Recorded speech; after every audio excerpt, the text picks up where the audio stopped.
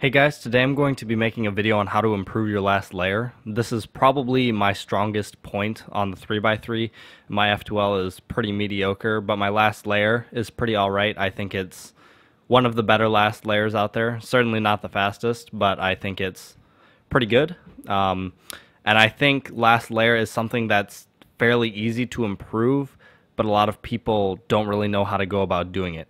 So I'm just going to make a video showing you how I think you can improve your last layer. The first thing when improving your last layer, this applies to people who are learning algs. So if you are newer, this applies to you. Do not learn crappy algs from the start. Don't learn an alg that's easy just to learn it, because down the road you are just going to replace it with a better one. So it's better if you just learn a good alg first, and then your muscle memory will adapt to it, and you will be improving that alg over time instead of learning a bad one and then eventually having to readjust to a new one. So just learn a good alg from the start. An example of one that I think people do a lot is this one right here. A lot of people do F, left sexy F prime, rotate F, left sexy F prime. And in my opinion, that's really bad, and I don't think anyone should use that. A much better alg, and almost just as easy, is M, do a sune, U, M prime. That's a lot faster, and it's way easier. So look around the internet and find different algs and one that you think fits you. Also watch how other people execute algs, because you can learn a lot from just watching what executions other people use for algs. I know that's how I've learned a lot, and it really helps. So tip number 1, don't learn bad algs from the start. Tip number 2, reduce the amount of AUFing that you do before executing an alg.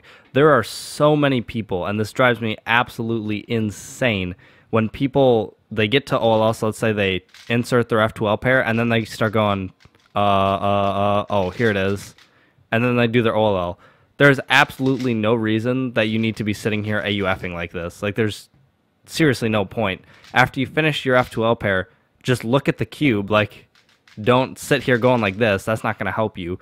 The majority of your OLLs, if not all, can be recognized just from looking at the top and 2 sides. Like, I mean, this alg is really easy. You see a T right here, and then you see this block here.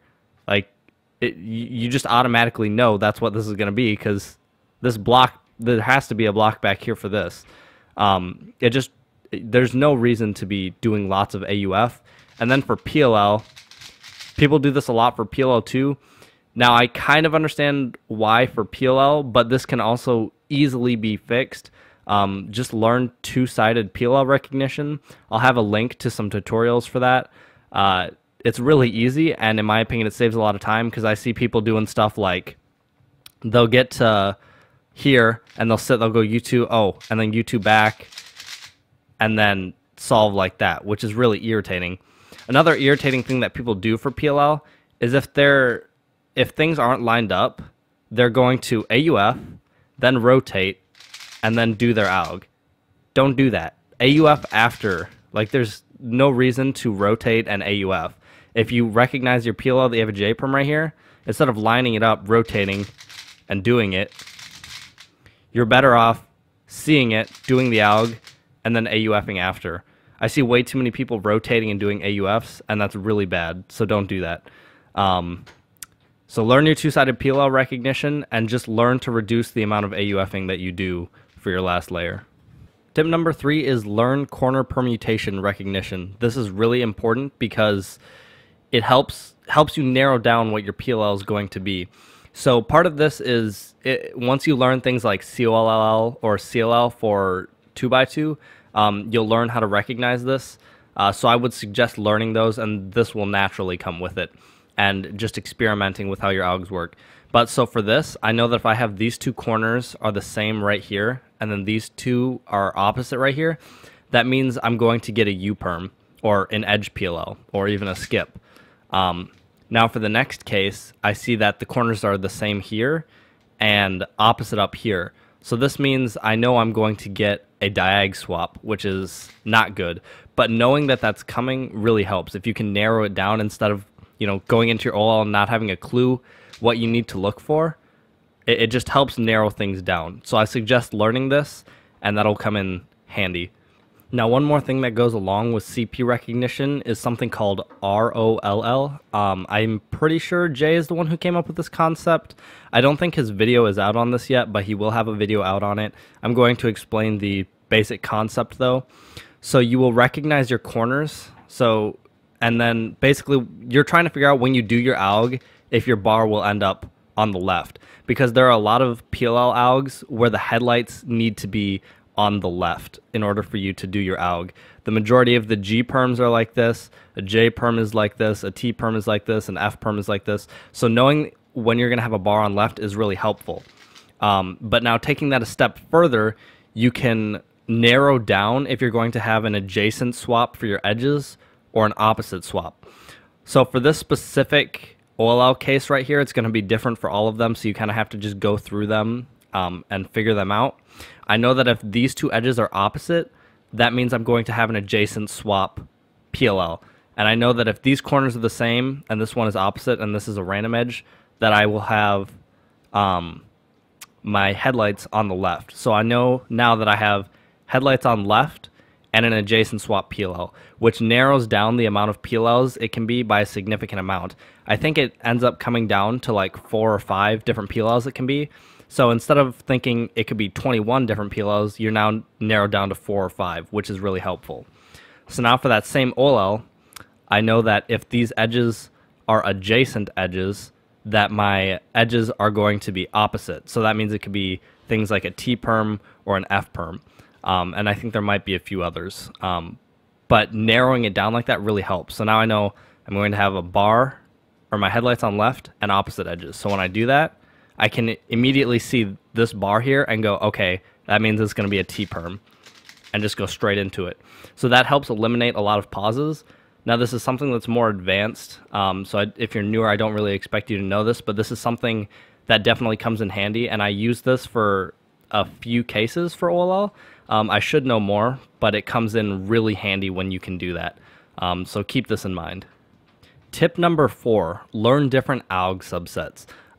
This is something that isn't huge. There are people who are fast without this. Colin Burns is one of them. He won U.S. Nationals, and he didn't even know things like COLL, which is, in my opinion, really basic. But I think learning these definitely helps, and it gives you the chance to have a lot of better last layer cases. So different subsets such as COLL, OLLCP, VLS, WV, MW, ZBLL, just different subsets like this. I'll have links to all of these with various websites, tutorials, and you can watch those. I definitely think a lot of those are really helpful. Things for like ZBLL, it's nice to just know the easy cases so that when you see them, you can go, okay, that's going to skip. So just keep those in mind, learn different ALG subsets, and those can come in really handy. So tip number 5, this will kind of come naturally after learning different ALG subsets like I just talked about, but learn ALGs from different angles. This can come in really handy just to avoid having to do AUFs. Really, you're starting to get to the point where you want to minimize as much time spent on your last layer as you can. So this is a really basic example, but for this OLL, you can do it from here, or you could do it from here. So if you have this OLL from here, there's no sense in going like that. You just did a U2 for no reason when you could have just done that. That's a super basic example. Most ALGs aren't going to be that easy, but learning different ALGs for different angles comes in really handy. But make sure that ALG is fairly decent and that you can do it roughly the same speed as your other one. Because if the other ALG is significantly slower, it's probably just going to be faster to AUF and do the other ALG that you're better at. But if you can find an ALG that's comparable and a different angle, that comes in really handy, and I think it's something that's pretty beneficial. And the last tip I have is just optimize your ALGs. This is something I think a lot of people don't do. They use very generic finger tricks for their ALGs, and they could be performing them a lot faster. I have a whole series on my channel for executing PLLs, and I think a lot of them are pretty good, but everyone's going to be different, so don't only learn from mine. There are plenty of other fast people who do ALGs very fast with different executions, so find the one that fits your style, but spend time optimizing your algs, set goals and barriers you want to break. The most common one for PLL is obviously sub 1. So aim to get a lot of your PLL sub 1. Find an execution that you think works well and practice it over and over until you get faster at it. Obviously, you don't need to sit there all the time. There's more beneficial things in your solve that you could spend time on than just sitting there doing a T-perm over and over to get it sub 1. But I think spending some time to optimize your algs is something that's important.